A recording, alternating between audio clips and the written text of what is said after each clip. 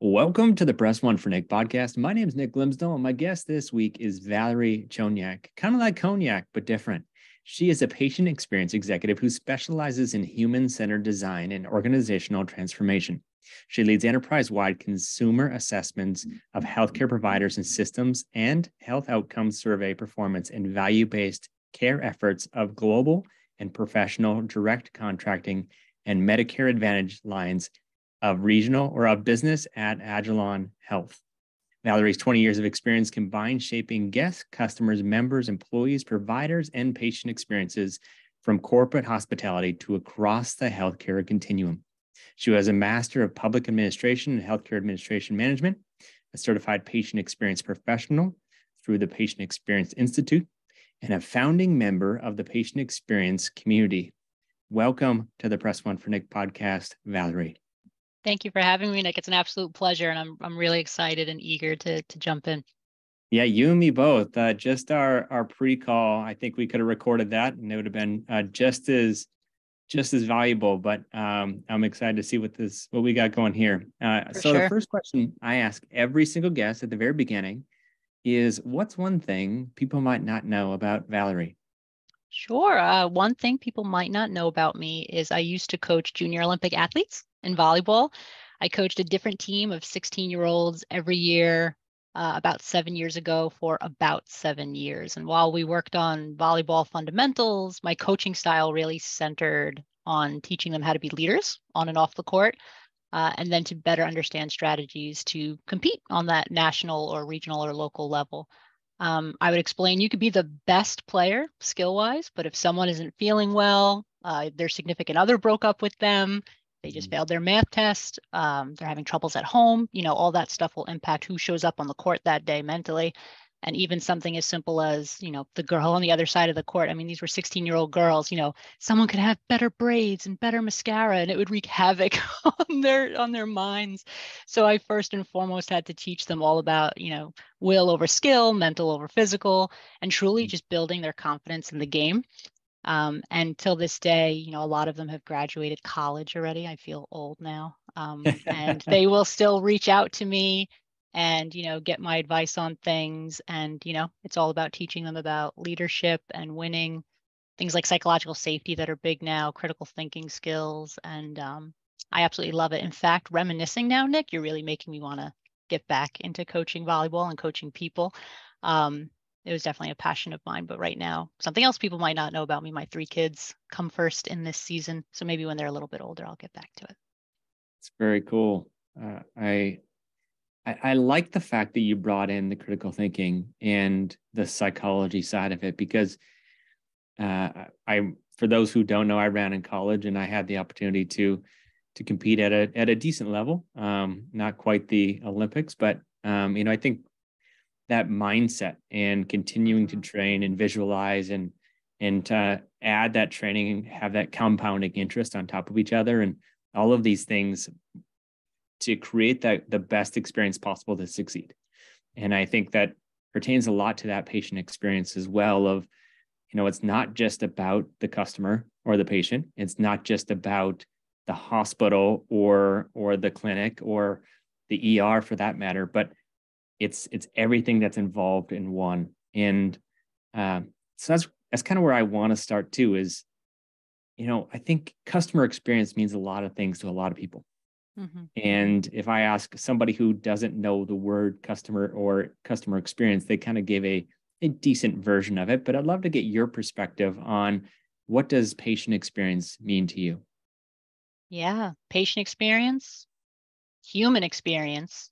Experience to me means emotions, memories, perceptions, organizational culture, human behavior, behavioral science, psychology, like you said, participation, interactions, connections, consistency, compassion or lack thereof, really just conscious living. Whether we focus on it or not, whether we say the words patient experience or not, experience is still happening. And I think that, if it's happening every day and all around us, that it's not necessarily a tool, it's not necessarily technology or a feedback system. It's literally as you had alluded to, that end-to-end involvement of all the words that I just mentioned in business, your product, your services, market brand, or even a person's personal reputation. Experience is built on the foundation of human perceptions and their emotional responses and reactions to it. So that might be an ambiguous response, but it's because I think experience is ambiguous because it's different for each one of us, even patients. That's so awesome. I love that answer. If I would have asked that answer or that question 10 years ago, would it have changed in any way? No, I don't think so. I mean, we have more formal definitions, like the Barrel Institute's definition that I absolutely love. It's based on the perceptions that people have throughout the healthcare continuum, so they get it. I think that everybody's experience is indeed personal to them, and we have to be conscious that while we try to fit everybody in this box, like that's not feasible, and I don't think that will ever change. I think we need to change our perception of how we're approaching healthcare, and this one size fits all is not sustainable. So you're saying we actually have to care about the human being Yeah, first. what a concept, right? Weird. And then personalize it to their needs and expectations. That's right. Absolutely. I think we could just pause this episode now and it would just be a successful one. So let's not, though, because there's so much other goodness in there. So when it comes to the patient experience, how do organizations, how do the healthcare industry make it an exceptional one? Yeah, I think the key to an exceptional experience is great leaders need to get really intentional and proactive and consistent in their delivery, meaning they have to use their vision and mission as their North Star to build those strategies, not just the tactics, to really reimagine how we're approaching patient experience, walking the walk, not just talking the talk. You can't just talk about patient experience to make it real. You have to use your vision to inspire people. People always talk about motivating others, but I firmly believe you can't motivate others. You have to inspire them, and then they have to motivate themselves. And then understand the results and the expectations from your customers, whether they're internal or external. Nick, I can't begin to tell you how often I hear from employees how awful their own experience is. And then you have leadership that expects them to deliver for their customers. And it's like, well, if you're not serving your internal customers, your own employees, how can you expect them to give their all? So of course, that's not going to lead to a good customer experience. So we have to realize that it's human experience at the end of the day. Everybody's impacted, patient facing, patient impacting, everyone you serve. Leaders have to properly level set and manage various different expectations. So yes, I would say providing service excellence and setting and managing those patient expectations is key, because from a psychological perspective, people base their own expectations on their current environment and past experiences in that environment or one like it. So as an example, Nick, if you go out to eat at a casual dining restaurant and you order boneless buffalo wings, what's your expectation? How long should it take to hit the table? So if I were to answer that, I would say if it was busy, 20 minutes. If it was not busy, 15. You're very nice. That's very nice of you. Most people don't care how busy it is and they want consistency. With that being said, I would agree with you. 15 minutes. And I think, or I would guess, many of your listeners would probably feel the same way. Now, does that mean that me and you and all of your listeners have gone out to eat with each other? No, but we all have similar expectations because we've all been in that environment of casual dining. We've been in it more than once. So it dictates to us how long we should wait for those boneless buffalo wings to hit the table. Now, to your point, if it's busy, as long as you have your 2-for-1 beer or 2-for-1 margarita, you're feeling good, right? So you're willing to wait a little bit longer. But the majority of us have that same expectation, unless someone's never gone out to eat for casual dining, or maybe they're a vegan and they never ordered boneless buffalo wings for an appetizer. I would guess to say that even those people then might not even have an expectation of what to expect. So they'd be a little bit more open. Why? Because if they have been in that environment, and I've said it a million times, but I'll say it again, this is how people create those expectations. They've been in that environment, they've been in it more than once. That restaurant, that business, that healthcare organization has created an expectation that now dictates how the customer should feel and what they should experience in that environment. So if it takes longer than those 20 minutes, you're going to be upset. You're going to be a little hungry and angry. If it takes under that 15 minutes, you're elated. Same thing with waiting on hold. If I press 1 for Nick and expect to wait forever and only 30 seconds, after 30 seconds you pick up, I'm delighted. I'm thrilled. But if I wait 5 minutes or more for you to pick up, I'm sure you have a better statistic on that for contact centers, but that grumpiness starts to set in. Now I'm in that purgatory of waiting for someone, and I have no sense of power because you're not giving me options to leave my number, and I'm just waiting on hold. So hopefully I have other tasks that I can do while I'm waiting. So the more consistent, the more predictable, the more satisfied customers will be. The more inconsistent and unpredictable, the more likely I'm going to complain. I'm going to begin to create that expectation in my own head, that story, that narrative of how I think things should go. And then it's going to spiral out of control because I'm going to try to validate in my own head, why did I choose this business or product or service to begin with? It's leaving me with this awful feeling, and now I have this awful perception. And it's no different in healthcare, right? Whether people are waiting in the waiting room or whether they're waiting on the phone, or their interaction with somebody else, human behavior wise, they're feeling like someone's being rude, or they're not communicating or providing them the right information. It's all about setting and managing expectations up front, so you don't leave people to their own devices of how things should go, because then at least now they know, okay, this is what I should expect. So I would say that is the key to an exceptional experience. So I think I find it curious that you ended with setting expectations. When I'm on the phone, if I bring it back to the contact center, if I'm on the phone and let's say a healthcare company or an insurance company says, "Hey, Nick, your call is very important to me. Please hold for 40 minutes. You are number 46 in line." And I'm like, great. You don't have a callback option. And then it clicks on again, music plays, it clicks back on and says, "Hey, your call is very important to me. You are now number 42.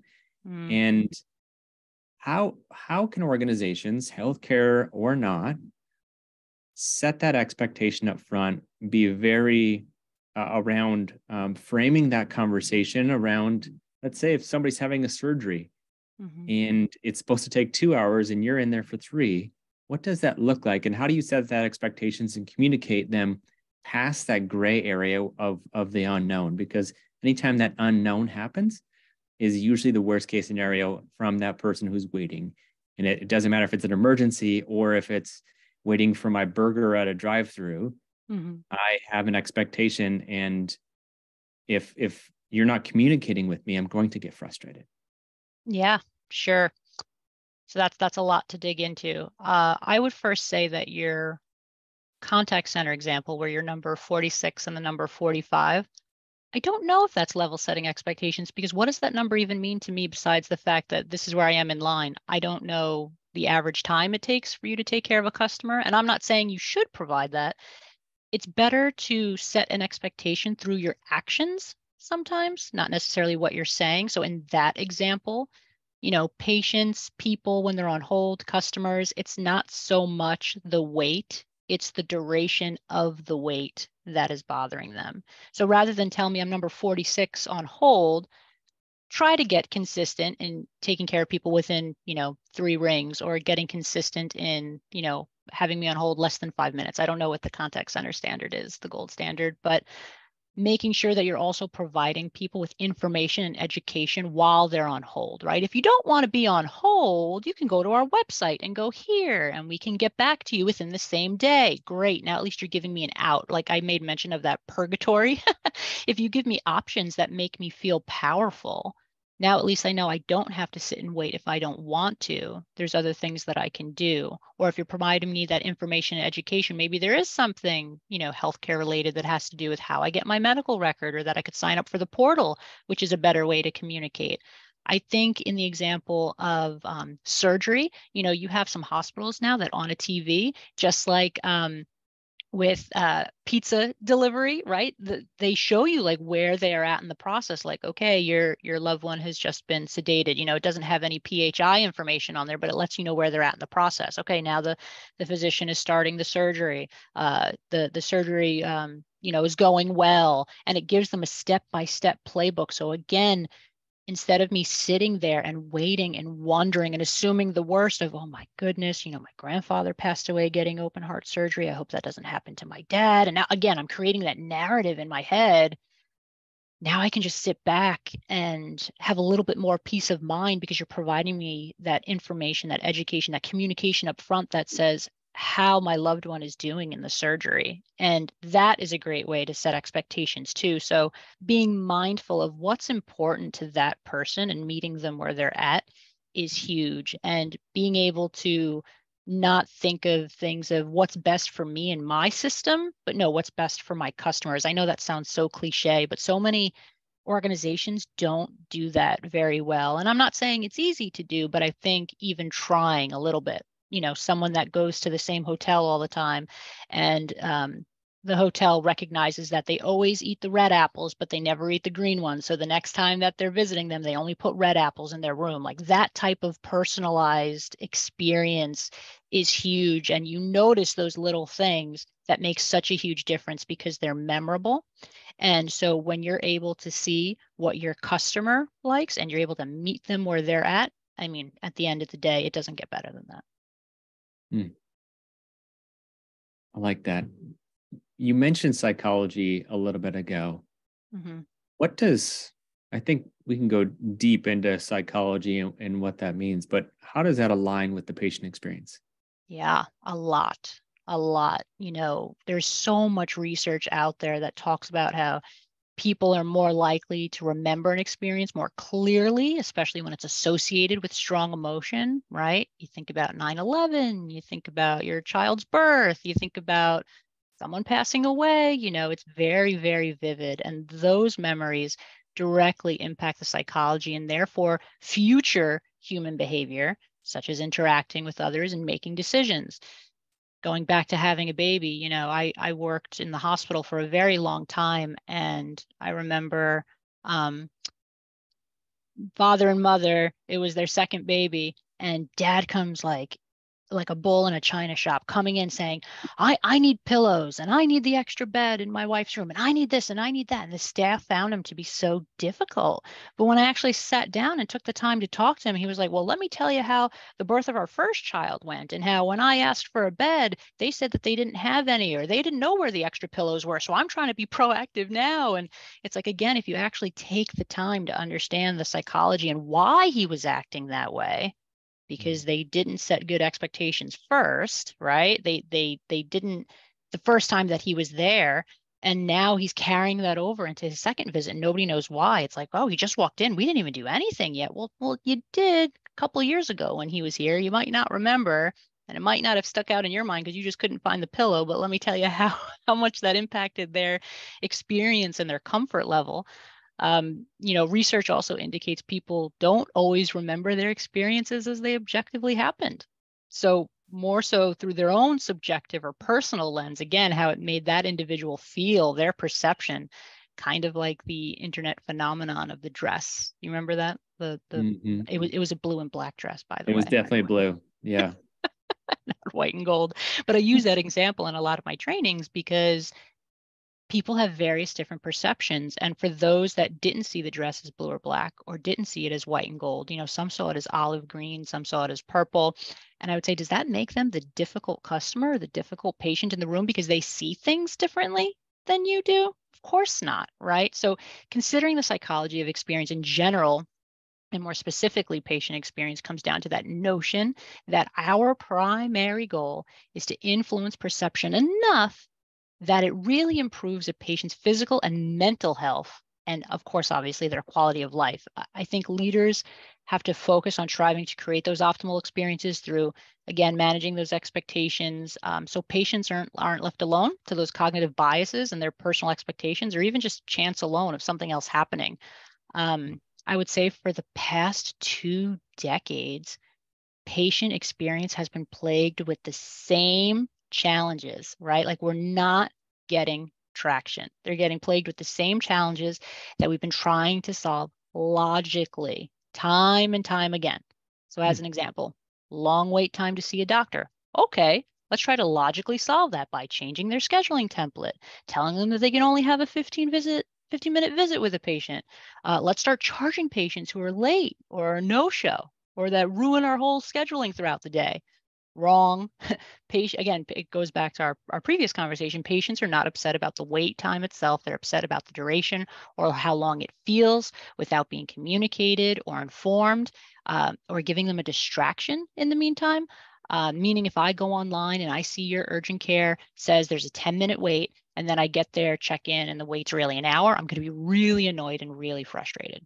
If I went online and saw the wait was an hour and I got there and the wait was an hour, and then someone just took the time to reiterate that the wait was going to be an hour, this is what you should expect, then I'm pleased. So the irony there is that it's the same hour of time, but handled differently. Again, it's not the wait that upsets people, it's the duration of the wait. So going back to your original question about psychology, I always go down like these rabbit holes. So going back to psychology, this practical, logical solution approach is not enough to drive and change and transform the human experience in healthcare.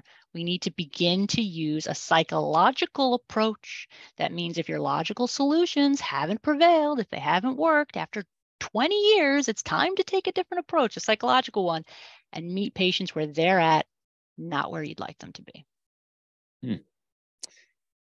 And it sounds like that you're trying to meet them where they're at. And the things that they're saying, based off what I just heard you say, the things that they're saying aren't always what is truth, but you still have to have empathy in the moment, hear them out, hear where they are today and how you can help solve that, or just provide that empathy and be present. Because sometimes somebody who didn't get those two pillows prior or that extra bed wasn't heard the first time. Mm-hmm. So there's a guy that I interviewed a long time ago. His name is Derek Gaunt. He's actually Chris Voss's partner in crime. Awesome. And he said that his quote that always resonates with me is, unaddressed emotions never die. Yeah. And I'm like, wow, that can relate to so many things. And just think of that patient experience of that guy with the bed. Yeah, he wants to be validated and heard. Absolutely. Yeah. That's right. Yeah. And, I would take what you said a step further and say that there are three sides to every story, right? There's your truth, there's my truth, and then the truth. So while your truth might not match my truth or the truth itself, it's still true for me, and you have to validate that, right? It at the end of the day, it might not be a problem that you cause, but as your customer, it's still your problem to resolve, right? Yeah. And I think people get into the habit of not wanting to apologize, not wanting to be accountable, and the reality is it's not about displacing blame. It's just making things right at the end of the day. I don't care what your problems are. I just want you to make mine right and make me feel good in that process. And we get too hung up on feeling like it's a personal issue when it's not. If they don't know you personally, don't take it personally.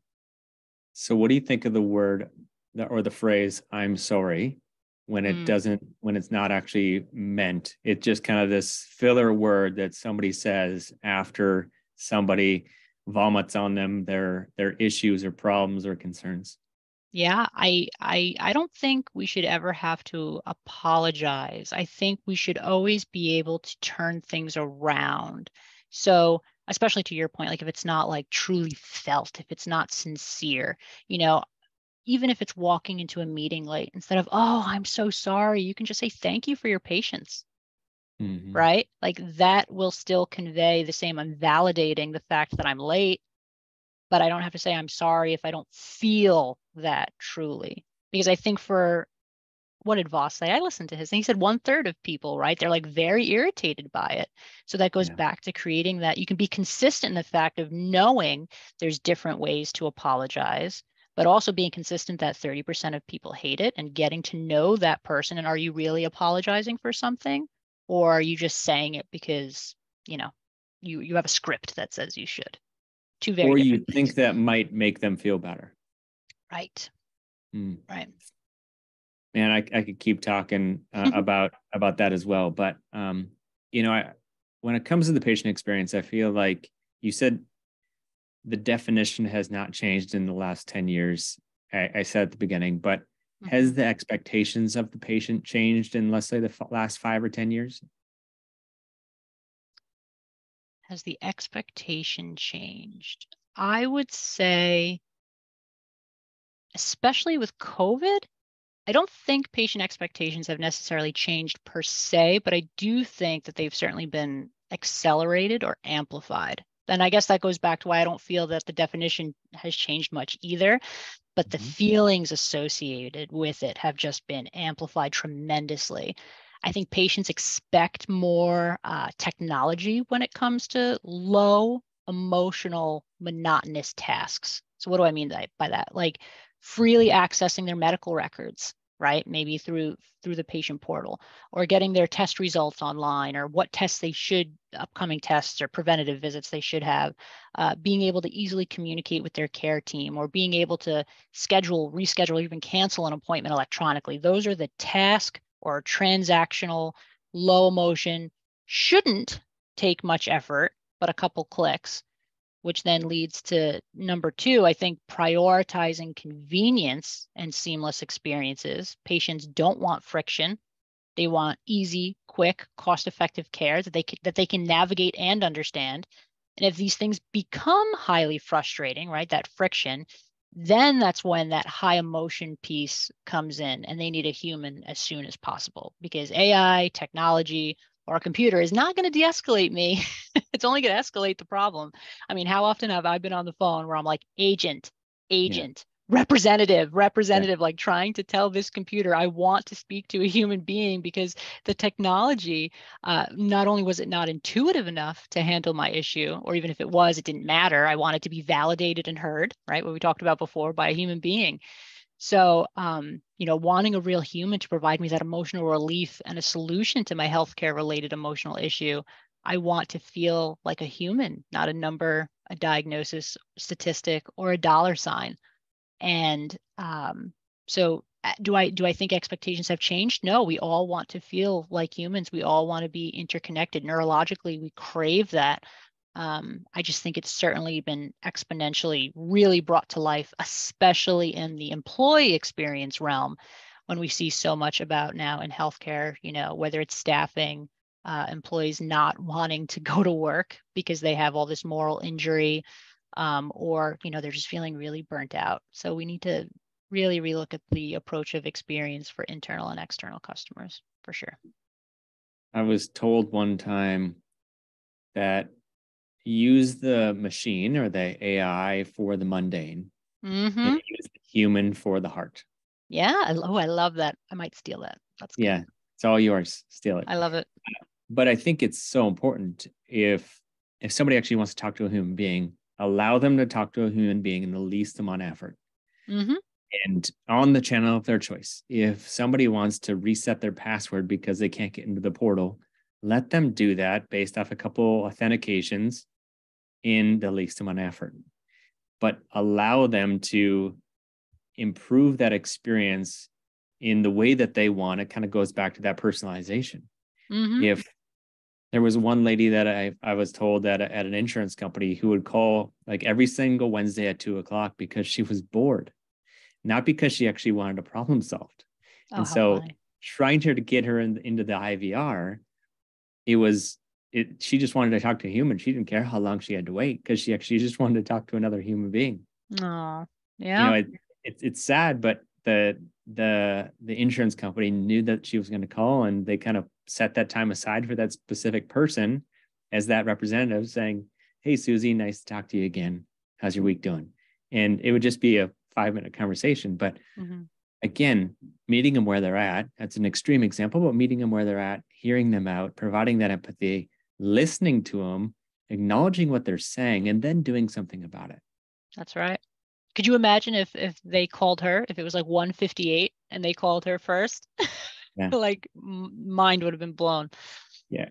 It would have been the conversation at the weekly table that she would have had with all of her friends. I can't believe this and at church and at bingo, or whatever it is that she's doing, and that word of mouth forever. That's right. Very cool. So I have a question at the very end that I ask Yep. every single guest as well. And it's, if you could leave a note to all customer service professionals, all patient experience professionals, it's going to hit everybody's desk Monday at 8 a.m. What would it say? I give them a little post-it note that says, you exist because of your customers, because of your patients. You are all the experience. So don't underestimate the impact you can make on someone else's life. I would add, choose to inspire them, like you There said at the you go. beginning. Yeah, absolutely. I I love it. mean, we all have our stories, good, bad, and indifferent, of someone that made an impact on our lives, someone we didn't even know, and that memory lasts forever. So why not make it a good one? Mm, very cool. Valerie, how do people find you, connect with you, Sure, check up on LinkedIn. all your patient experience, amazing, Yeah, on awesome. LinkedIn, /Valerie Choniuk, Chon as in Nancy, IUK. Would love to meet people, interact, talk, join the PX community. We're a great community of professionals where we get together and we have conversations just like this. We provide webinars and interactive discussions, and it would be great to have you join Nick too. I think experience is relevant no matter what industry you're in. Very cool. I will make sure that is in the notes. So please go ahead and check that out. Go ahead and connect with Valerie. And Valerie, thanks so much for your time. I'm Thank you, looking Nick. forward to following you and the awesomeness that you guys are up to over at the patient experience community. Sounds great. Thank you so much for this. I appreciate it. You bet.